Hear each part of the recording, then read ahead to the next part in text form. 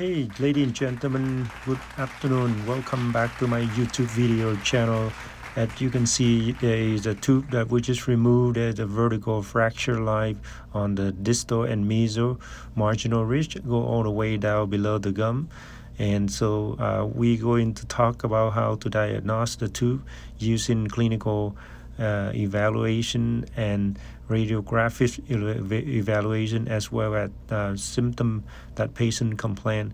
The tooth have been done with root canal. Patient haven't have a crown done, and now the tooth is mobile. And so the first thing you do is check the periodontal pocket around the tooth. What you see in this particular video is the radiograph image is that there is a little bit of radiolucency on the meso and distal part. So you put the probe in. It's really deep. It's like 6, 7, 8 millimeter pocket on meso and distal part. This is the indication that most likely the tooth could be related to occlusal trauma, or could related to vertical crack line or fracture line. So in this particular video, we took out a tooth, and this is what you see.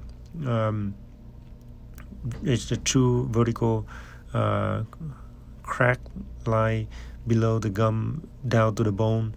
This is where the fail of the root canal, as well as the pain and infection still there. The microscopic fracture line leak out the material that we put in there on the root canal, and everything fell. So thank you for watching. Just a quick video. Learn from the experience that X-ray cannot tell everything. We had to do perio probing. We had to do mobility check. We had to do check occlusion. And we also to find out the symptom, how the patient feel, whether they have swollen abscess. In this case, yes, patient have swollen as well on the buccal, very firm. When we took out the tooth, there was a lot of infection on the root as well. Anyway, a quick share the information with my college friend dentist to learn from each other. Thank you guys. Have a good day. Bye-bye.